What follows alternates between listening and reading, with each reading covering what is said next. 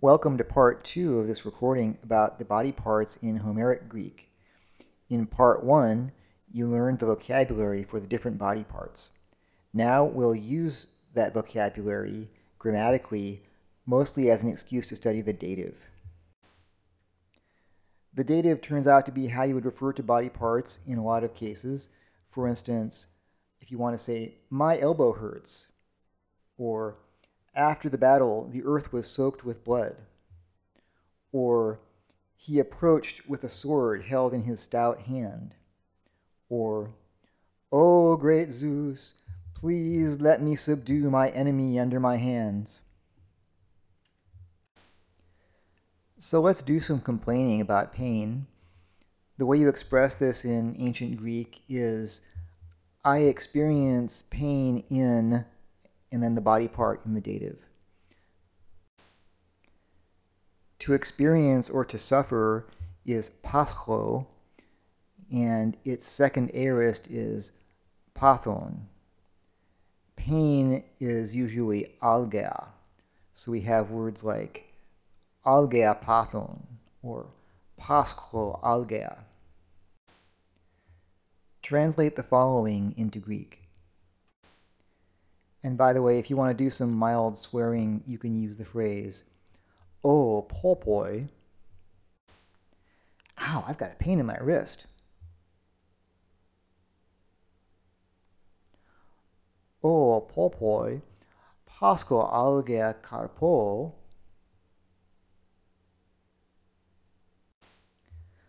But also in my shoulder. Kaidomo. And also in my breast.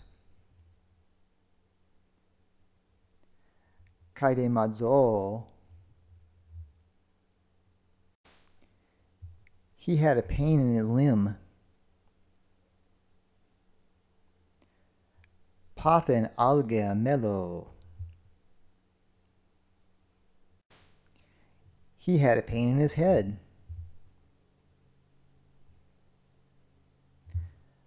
Pathen algea kephale.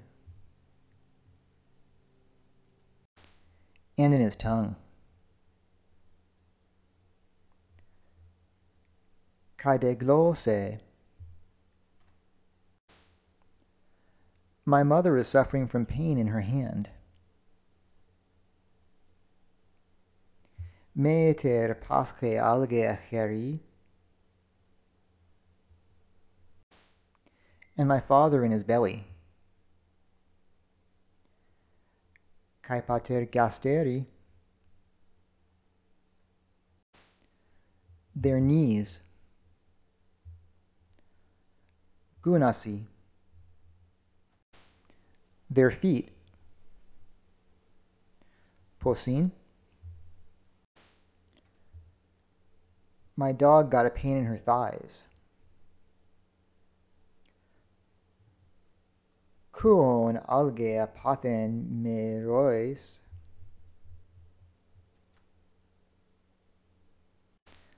The nose. Hrisi. In English, if the doctor asks me what's hurting, I can't just say tooth. I have to say my tooth. In Greek, the pronoun is optional, but if you use it, it can come before or after the noun. In ancient Greek, when you use a pronoun to modify another noun, there were always two ways to do it. One way is to use the adjectival form of the pronoun, which is what people usually refer to as a possessive pronoun. And then the pronoun agrees with the noun it's modifying in case, number, and gender. The other way to do it is to use the genitive or dative. The genitive would be more common, and then you're saying something like, "the house of me." However, for body parts, it seems to be more idiomatic to use the dative. When you use the genitive or dative pronouns to modify another noun, they don't decline to agree with the noun. Since we're using this recording as an excuse to practice the dative, let's focus on the dative pronouns. The singular unstressed dative pronouns are moi, toi, and hoi. Repeat. Moi, toi, hoi. You and your companions have just been rescued from a shipwreck, and you're listing for your rescuers which body parts have been hurt. Translate each phrase into Greek using the nominative case for the body part. My tooth. Audus moi. Your tooth. Audus toi. His tooth. Audus hoi. My eyes. Ose moi. Now let's do a few with the personal pronoun before the body part. My lip. Moichelos. His back. Hoinooton. Your fingernail. Toi onux. The plural dative pronouns are hemin, homin, sphisi. Our heads. Kephalai hemin.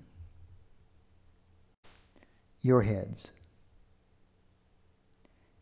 Kephalai homin. Their heads. Kephalai sphisi. Their jaws. Genuas sphisi.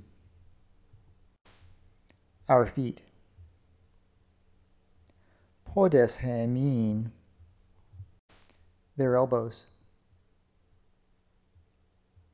Ankones sphisi. Their bosoms. Kolpoi sphisi. Our ankles. Sphorahemin. We also use the dative to indicate spatial relationships, mostly like being inside something. So we have the dative used to express things like food in my belly, a bee getting in my ear, a scepter in my hand, leaning on my shoulder, or he spoke and stirred the souls in their breasts. Use the verb klinomai to say that you're leaning it against the given body part. Back. Klinomai noto. I lean against his lower arm. Klinomai peche. Shoulder. Omo. Knee. Guni. Elbow. Anconi. Another spatial relationship is to be under something, expressed with the preposition hupo. Hupo takes either the dative or the accusative in these cases with about the same meaning. Let's start with some examples where we'll use the dative. I'll give you some English phrases, then the corresponding Greek phrase, which is paraphrased from Homer with the word order rearranged so that the part of the body that we're talking about under comes last. And you fill in the body part in the dative in either the plural or the singular. The earth groaned beneath their feet. Gaia stenachizato hupo posin. He put his beautiful sandals on his feet. Kalapedila de sato hupo posin. He struck Apisaon, and immediately he loosened his knees out from under him. Balen apisaona, eithar elusen upo. Gunati. Now let's do a couple of examples using the accusative. The spear cut through his teeth under his tongue. Dora tame anodontas hupo. Glosan. The strap was choking him by the throat. Himas angen hupo deirein. Homer has a large stock of stereotyped phrases and epithets involving parts of the body. For instance, Rhododactylos eos, rosy-fingered dawn. Achilles and Iris are referred to as fleet-footed, so we have Podasos Achilleus, Podasos Kea Iris. When someone makes a poetic or persuasive speech, we hear about their winged words. Epeapteroenta. Now we'll do some phrases modeled on phrases from Homer, some of them stereotyped phrases, which involve the following body parts. Haima, kolpos, her, pus. I'll read aloud a phrase in English, followed by the Greek. The Greek will be a simplified version of some actual words from Homer with the word order rearranged so that the body part comes last. You fill in the body part in either the singular or the plural, and all of these are phrases in which the body part would be in the dative. The earth ran with black blood. Gaia re melaina haimati. Carrying the child upon her bosom. Echusa paidepi. Kolpo. Holding a sword in his hand. Phasganon echonen. Heri. Carrying spears in their hands. Enchea echontes. Chersin. O Zeus, let me subdue Alexander to my hands. O Zeu, Alexandron damasaimi eme supo. Chersin. To say that someone was born, we can say, he fell between the feet of a woman. Pesegunaikos meta posin. As an interesting grammatical footnote, in Greek, when you modify a noun with another noun, genitives modify datives and datives modify genitives. And that's why in posi gunaikos, gunaikos is in the genitive, even though we would normally use the dative to show the possessor of a body part. A river is personified and is described as murmuring with foam and with blood and dead bodies. Foam is aphros. Complete the following phrase. Mormon aphro tekai.